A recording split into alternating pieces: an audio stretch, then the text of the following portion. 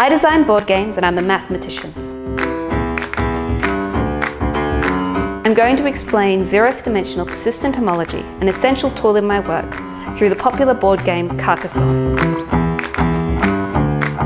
Zeroth dimensional homology studies connected components, and a connected component translates exactly to a farming region in Carcassonne. As any Carcassonne player knows, farming can win or lose you the game. Even if you don't think you know what topology is, chances are you're using it whenever you play Carcassonne. So, in Carcassonne, a farming region is a set of points such that you can move your meeple within the set of tiles from any one point to any other point.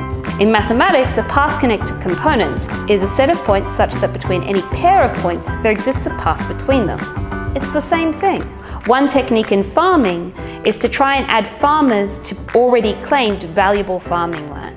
In order to do this, one way is to add it to a disconnected component and then to connect them via another tile. Mathematically, what has happened when I've added this piece is that I have merged two different connected components.